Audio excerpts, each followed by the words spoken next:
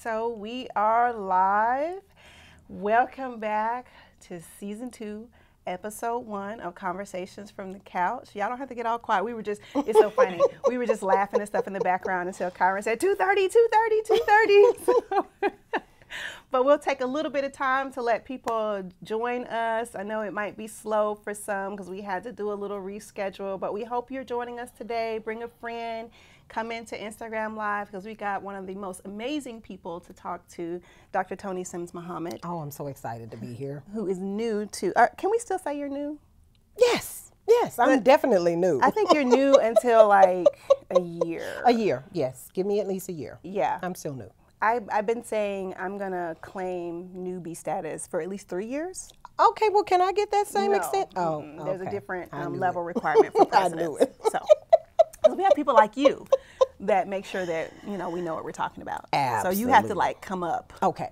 Quickly. I got you. Yeah, get up to speed. But yep, so hopefully y'all are joining us today because today is the last day for Black History Month. Right? Oh, the last day. Why do we get the shortest day of the year? Well, I think this Is it the shortest day of the year? shortest month. Shortest month.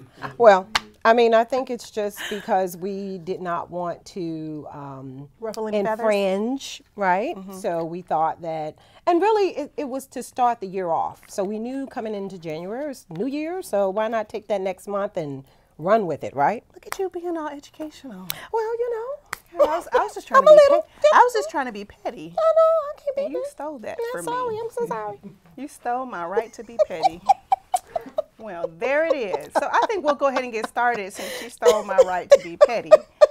I was trying to be non-presidential. Sorry. And Dr. Muhammad completely took that opportunity away. So we'll become presidential now and go back to the show and our regularly scheduled program. So welcome again. This is season 2 of Conversations from the Couch, episode 1 for the spring 2023 semester. And I am your host, Dr. Daria Willis, president at Howard Community College, and I'm celebrating a year.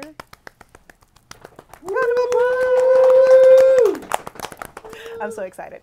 So joining us on the hot pink couch is our new Associate Vice President of Teaching and Learning at HCC. She is a scholar. She holds a bachelor's degree in sociology from the University of Louisiana. So I'm guessing she got beignets every week Oh, yes, when she was absolutely. there. Red beans and rice, all that. Oh my goodness. A master's degree in social science. Don't talk like that. I haven't had like a full lunch. I'm sorry. So again, a master's degree in social science and sociology from Grambling State University. You know I went to FAMU, right? Oh yeah, I know. Don't get us started now. We won't get All started right. on that. Don't even know where Grambling is. But anyways, and a Doctor of Arts and Humanities in African and African American Studies from Clark Atlanta University. She's been a college professor for the majority of her academic career, teaching for 26 years. Yes. She holds tenure in sociology and African American studies. Her accomplishments are a whole bunch of them, right? Oh, yes. They're all over the place. There's a whole resume that you can pull on her. She has a Community Service Award, and she was recognized recently as a Woman of Excellence by the Lafayette Commission on Women. And now we are honored to not only have her as our Associate Vice President of Teaching and Learning at HCC, but right here with us on Instagram Live. So please welcome Dr. Toni Sims Muhammad. Thank you for coming on the I'm show. so excited about being on the pink couch. I've seen it, I've heard about it, and now I'm on it. And you've been in this office a couple times, and today is the first time she realized that this sofa was here. Yeah, I'm a little slow sometimes, but So you know. shame on you. So let's begin with a little bit about your story. So tell us who you are, just with a experience for 26 years in teaching, an interdisciplinary background. How do you think about all of that and the time and space that we're in with this being the last day of Black History Month? And then how did all of that bring you here to HCC? I know that was like a triple question in one, but Yeah. what do you think?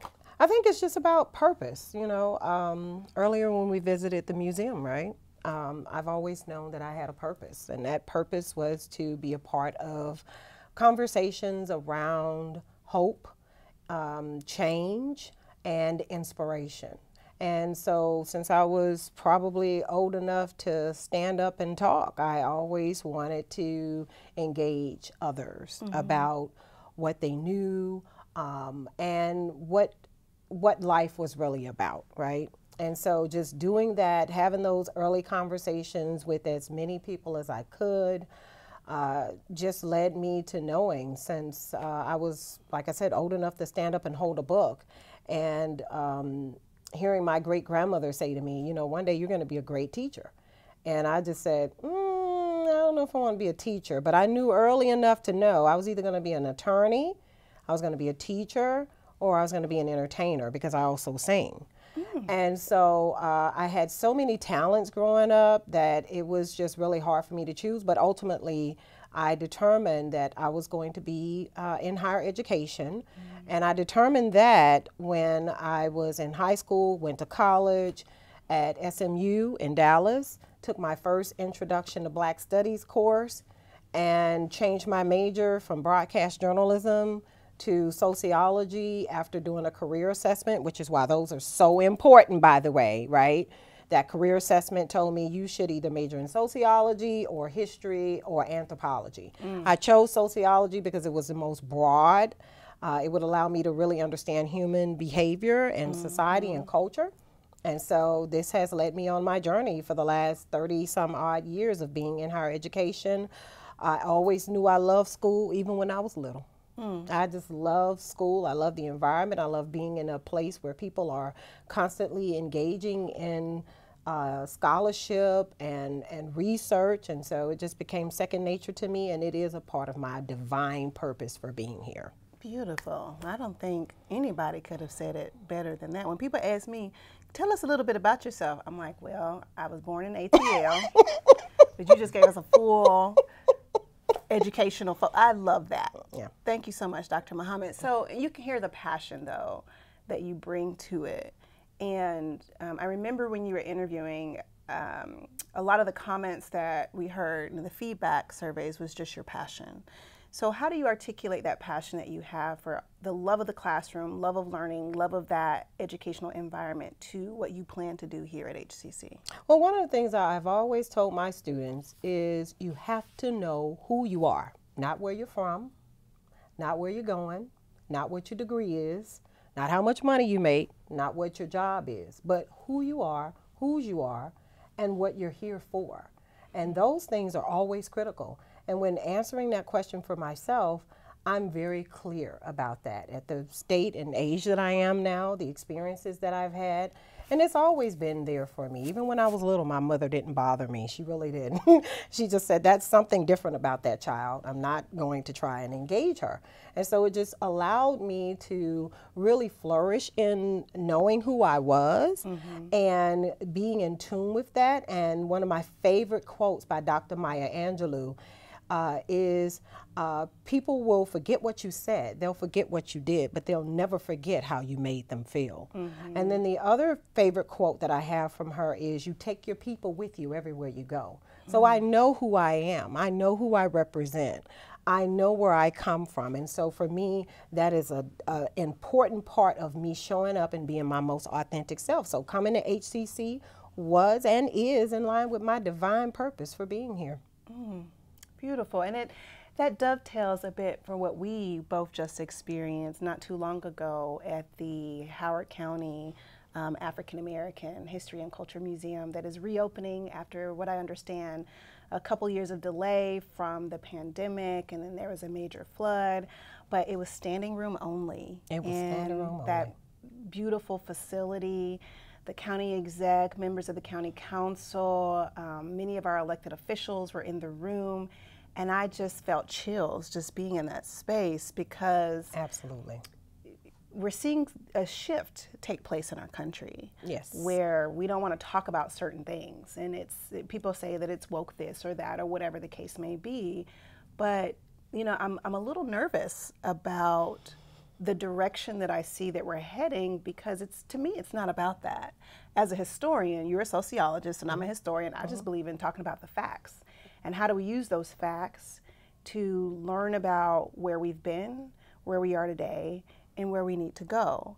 And if we see this breakdown of we're going to take history away from people, then what you said earlier about being able to know who you are and whose you are, like how do we overcome that in this space and time and where we are? This is 2023. It's amazing. And I feel like history repeats itself just in different forms. But here in Maryland, we're excited because we got our first Black governor. Yay. And I think that's amazing.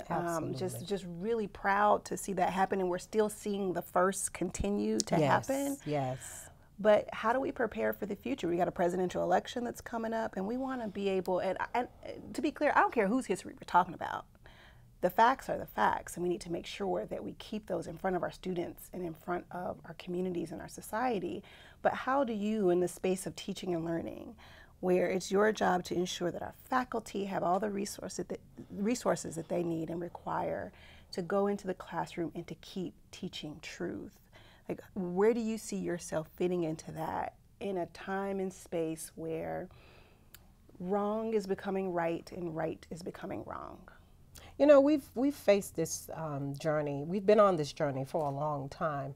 In our Black national anthem, you know, we sing about, you know, bitter the chastening rod, right? So we know that we are still evolving in this work. We know that we have to show up every day. We have to remain committed and steadfast on this journey. We cannot allow things to distract us from the work that is being done. The fact that people actually have this disposition and energy to throw negative things into the atmosphere of the work that we're doing speaks volumes to the work that has already been done. I know that I'm a part of the foundation of where we are today, just like you are. And so the fact that we're here, right? We're still here. And there's nothing anybody can do about it, even with all of the negative distractions around what is happening in our atmosphere. We won't be overcome. I firmly believe in this principle. The fact that we show up every day committed, and I'm committed to teaching and learning. I'm committed. One of the things I said in my interview, and even when I came here, was having been at HBCUs, right, historically Black colleges and universities, having been at predominantly white institutions, I've always showed up as my most authentic, professional self, willing to do the work. And I think as long as we show up committed and ready and willing to do the work, there's nothing we can't overcome. And I don't allow any distraction or negative naysayer or perspective to blunt the eye on the prize, right? You remember that series? You gotta keep your eyes on the prize all the time. You're going to make me keep your eyes on the prize. Oh, no. You better say Who it. didn't have to Don't watch that? play with me in here. Goodness. All right, now I'm on this couch. All right. Ooh, I got chills. That was my HBCU experience. How many times we had to watch that? Girl, I pulled that out when I was working on my my comps. Exactly, because once you realize how much you've already overcome, you know that these things are going to continue to exist. So you don't even focus on them anymore. You just focus on the goal, the end result, the outcome. And so it doesn't matter how small it is. We have a saying in African diaspora studies, each one, reach one, teach one. So we're not trying to go out here and turn the world over all at once. We're just going to do it one person at a time. So let's take that one person at a time. Because I heard that you call students your babies. Oh, yes. Yes, my babies. And I got babies of all persuasions, all over the country, well, we're gonna all have to fight ages. over that. I got they're my babies. I got 23,000 babies at HCC. Oh, this is true. You do. So you might be trumping me And right I don't now. call, I mean, they know I say it out of love. But when you go into teaching and higher education and that's why I love to park in the West Garage, because it enters me right through the gallery. Because when I leave every day, I see students, and when I come in, I see them. And I have made that commitment because I want to see them at the beginning of my day, and I want to see them at the end of my day, right? But what's your message to your babies? I mean, because I've got 3 of them at home biologically, my babies, right? And my oldest is 18, 10, and 4. And sometimes, and I remember now, I'm like, darn, I'm turning into my mama, because stuff she used to say to me, I say to them, and then they look at me like, oh, here she go. But, you know, it's in a different perspective now. Yes. At least, I think in what we're dealing with today. No, I didn't live through the civil rights movement. My mama did. Yes. I don't remember. All I know about that is what I've researched and read and learned in that environment. Absolutely. But I believe that we're heading into a different movement in different space. And so how do we make sure that our quote unquote babies, who are going to be, or already are a next generation of leaders that will take them and keep moving, like John Lewis said, you know, in his words, what did he say? Good fight, good trouble. Thank you. Always stay, you know, let's do that good trouble. So I think what you do, just the fact that you park in the West Garage, you come in, you see them, you recognize them as people, as human beings, as important to the fabric of what we're doing, right? What is the purpose of what we're doing if it isn't to come into contact with, engage, right? Those who may not have anyone who sees them, right? And I do the same thing. I love parking in the East Garage. I come right into the open area in what is that? Academic Commons, and I get to see students. I speak to students. You know, I ask them how they're doing. If I really wanted to engage them, I would stop and have a whole conversation with them about what's really going on with you. You know, what is your experience really like here? And so I think that just the fact that if we take the time to see the students, even in my classes, I've had classes with 125 students at one time.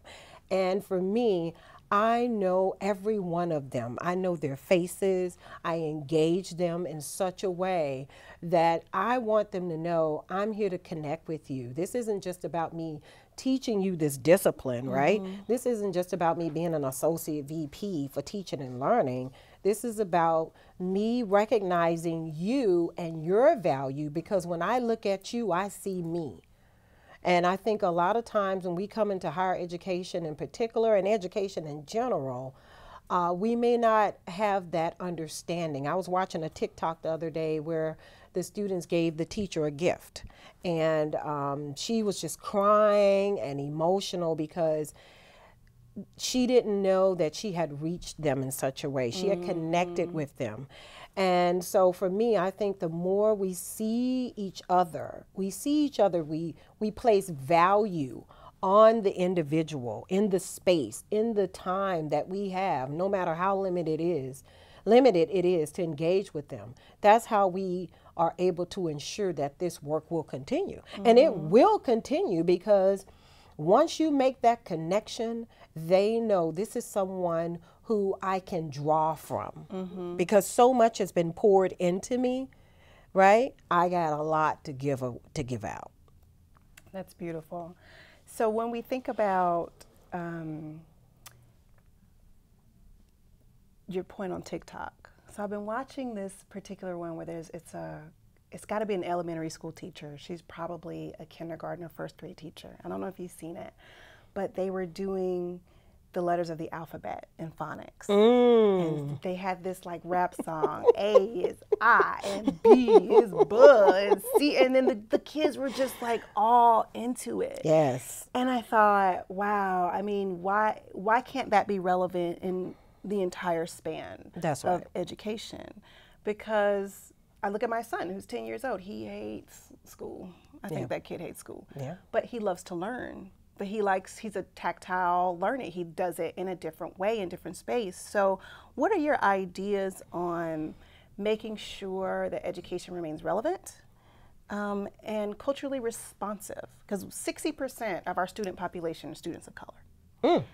And that little video was a teacher of color and students of color. And her A is I and B is, and it was just this little hip little song, but all those little babies knew from A to Z what the letters were and the sounds.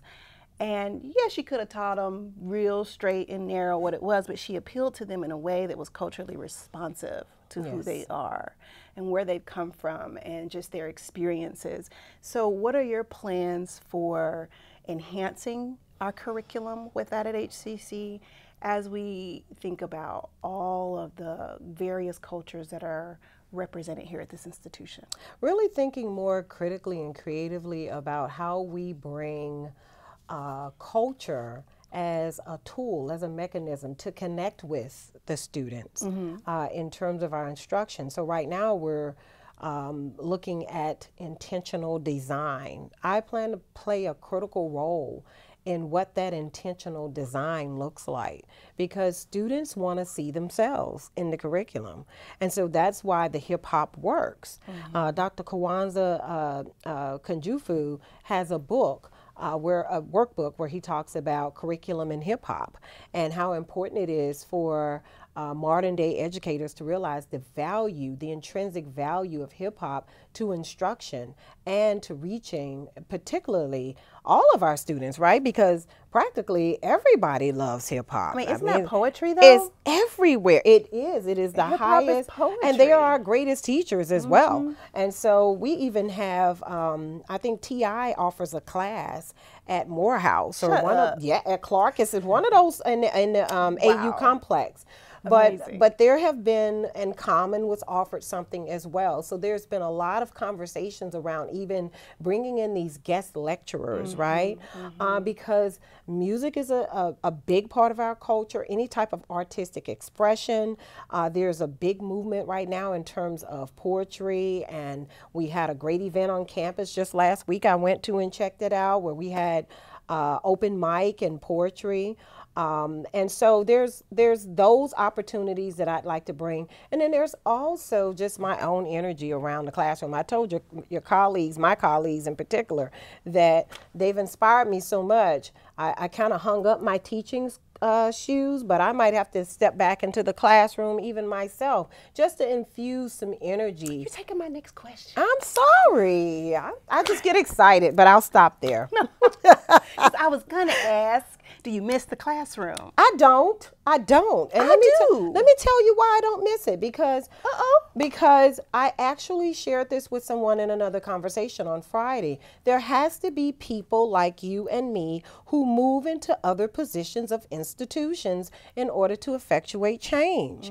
And so we can open the door for the next person that can come in, that can see us, that we're the models, right? For them to see that, okay, this is possible. This is an opportunity that I can realize. And so to me, there has to be this, because when I've been there, it's always been that problem of, in the past, right, being in the classroom, not having enough representation in the places that you need it. So we have to create that balance. The space for that. That's right. All right, one more question real quick before we go to Q&A. Just like that show, we just said it. What's the name of that movie, y'all? The one with Sanaa Lathan and Taye Diggs. Brown Sugar, Yes. So like in the movie Brown Sugar, tell us about the moment you fell in love with hip hop. Tell us about the moment you fell in love with Black history. Oh yeah, that class in when I went to SMU, my first class, Introduction to Black Studies. It was powerful. It was eye-opening. It made me change my major. I said, no, I've got to do something different. And then I became very strategic about it. I said, I'm not going to major in Black Studies undergrad because I knew I wanted to be in higher education. I knew I wanted to be a president. I met Dr. Janetta Cole when I was 18. And I had a great conversation with her. That's right, president of Spelman then. And she encouraged me and inspired me. And I said, I'm going to be a president one day, just like you. And so I said, I'm going to choose sociology because I knew I needed the foundational major. And I did that. And then I moved very quickly. I had my bachelor's. And by 20, I had my master's. By 22, I got accepted into doctoral school by 23. And I actually, well, 22, but I started when I was 23, going on 24. And so I moved through school really quickly because I knew exactly what I wanted to do. And so it was very hard being so young, right? Moving through that process like that. But I was determined to do that. And so I think it's important for us to to be able to model again what it is that we want. So that's when I fell in love, Black Studies, moved quick, got what I wanted to get done, and said, I'm not listening to none of the naysayers. I don't care what you say, I'm doing that part. All right, y'all. Thank you, Dr. Muhammad, for that. I love before it. she steals another question that I was going to ask, and she answers it before I even say it. So let's move on to Q&A. What questions do we have for the wonderful Dr. Toni Sims Muhammad? So we had a comment from the Silas Craft Collegians program. As you were singing Eyes on the Prize, they said, come on, Dr. Muhammad. Come on. We want to hear that voice. You said you can sing. Oh, no. What you got? And you know what? Mary had a little lamb. Look, and I really don't, I don't know the full song to that, but I believe the children are our future. Teach them well and let them lead the way. Show them all the beauty they possess inside. Sex with chocolate. Sex with chocolate. Yeah. Well, you go ahead. Yeah, you know, in talent shows, musicals, I've done it all. You just made me think about Coming to America. Come on, let's go. Oh my gosh. Let's go. The first one. She's so funny. Not the other one. Never ready. I'm never ready. What else we got? We had a comment from Kyron. Would you like me to read it, or would you like to say it, Kyron? You can read it. So Kyron, current student, and he's also a producer here at the college, says the efforts from our higher-ups definitely trickles down to every last student. HCC provides such belonging that it makes one proud to be a part of such a community. Thank you all. Thank y'all. Beautiful. Y'all make it happen. Absolutely. Y'all make it happen. That's what's all up. we do is open up the door and then we get out the way. That's right. Get the Let you world do out it. the way. Let Don't you do do it. what you Don't wanna do. block them. Don't block them. Let them through. You're an actress too, huh? I am. Okay. I did. I am. What else we got out there? So we have 4 minutes left. We have some pre-submitted student questions. One said, Dr. Muhammad, what have you observed in your current role at HCC in students that reminds you of you when you were a student, or would shock the student version of you? Oh, you know, I was wild as a student. I was. For somebody as gifted as I was wild. I would go to class in boxer shorts. Yeah, eating cereal, walking across the campus like, yeah, tell me what to do because I'm grown. I mean, I was really grown in my mind at 18. I told you my mom didn't fool with me. She was like, I'm not fooling with that girl. It's something special about her. Because I mean, I was. Did that come up in her background, anybody? No. We did the background check. I mean, I was a little. So when I see the students, I feel them. I be like, yeah, be you. Be you, because we need you to be you. We don't need you to be, yeah, do put your clothes on now.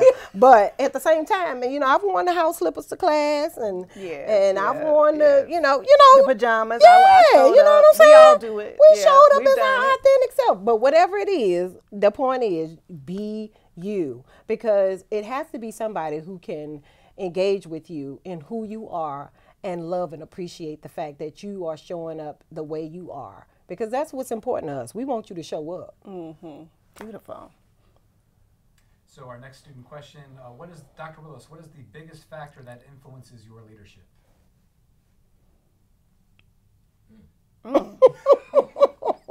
She's so funny. I can't. That was a good one. I got to think. The biggest factor that influences my leadership, probably when I was pregnant and 19 years old at HBCU. I remember what it was like being invisible. And it is very hard to be invisible pregnant in Tallahassee, Florida with a big belly at 19. So I know what it's like to have the eyes on you and everybody looking at you like you've done something wrong, as if sex doesn't exist and nobody does it. You know, we just got caught, you know, but that has been a focal point for me, and wanting to make sure that no other student experiences what I did. Absolutely. And having access to the resources. And after I had my kid, what happened after that? So for me, it's about remembering the past, like Sankofa, remembering the past and bring it with you in the future, and then making sure that no one else has that type of experience that you did. Absolutely. No scarlet letter A's over here. We don't do the scarlet letter. Just go get you a condom from the Wellness Center. Thank you. They had that orange bin last week. So we are at 2:59. We have one final comment from Julie Jones saying, when I was in elementary school, grades 1 to 3, we sang The Greatest Love of All, the original by George Benson, in the beginning of class. Wonderful. Oh, wow, Wonderful. beautiful. Yeah. We sang I Believe I Can Fly Oh, we did too. for my 8th grade graduation. Yes, R. Kelly though. Yeah. Yeah, we did. That part. We did. That's before we knew all that. Yeah, like But that was the jam. that was for the all jam. 8th I grade believe graduation. I can fly. And then that part, woo! Yeah. When he said that, I believe I can touch the sky. Yeah. So, okay. The crew back here dancing. We Think love about it. it every night and day. Spread my wings and fly away. I believe I can soar. Woo! Is that I part? see me walking through the open door. I believe I can fly. I can fly. I believe I can fly. I believe I can fly. Well, There you go. yes. Dr. That's Oh what's my God. Yeah, we're going to have to do a part 2. Well, we have to do a part 2. We have to come back on that. But with it, I think that's the perfect way to end this episode of Conversations from the Couch. Thank you for your Oh, thank honesty, you. your I love it. candor, I love it. and just that's why we have you here on this campus. So, My sister president right here. My sister president. hey, we gotta make it happen. But thank you all for joining us today for this episode of Conversations from the Couch. Happy Black History Month to you. And in March, we'll be celebrating Women's History Month and all the other months that come after that. And we're really excited because pretty soon we're gonna have a Chief Diversity Officer on this campus to really take us to the next level. Awesome. So with that, thank you. One last comment. Oh. Dr. Toni can sing. Look at that, can sing. And we'll Denise see. Campbell Smith said, "Y'all need to do a talk. Y'all need another talk show." We need another talk show. We need to do this again. Okay, yeah. Okay, we'll do it because we had our books this time. Yeah, but part we 2. didn't. We'll do that on part 2. Part the 2. books that we love for Black History. But anywho, thank y'all for joining us. We'll see you soon for the next episode of Conversations from the Couch.